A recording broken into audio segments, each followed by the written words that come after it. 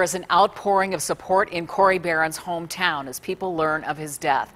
Paul Kiska went to Fremont today, where fundraisers and memorials are planned. Paul continues our team coverage right now. Paul, tell us what's happening there today. Well, Lee, several people I talked with today here in Fremont, on and off camera, say they're putting aside speculation on what happened to Cory for now so that they can focus on helping and supporting his family. It's about showing support for a family that has done so much in this community.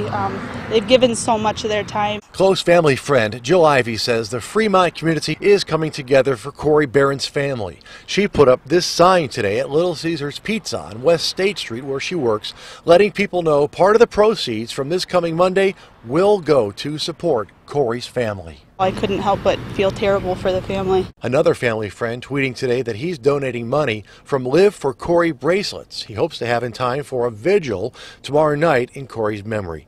And Cory's younger brother, Clay, took to Twitter today to thank each and every person for their help and support.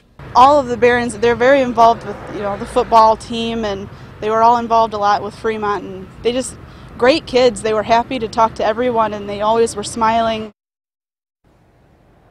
And that vigil for Cory will be held here tomorrow night at Fremont Ross High School, where he graduated from. It'll be held 8:30 tomorrow night. People are asked to wear purple and white, the school's colors. Live on 5 from Fremont tonight, I'm Paul Kiska.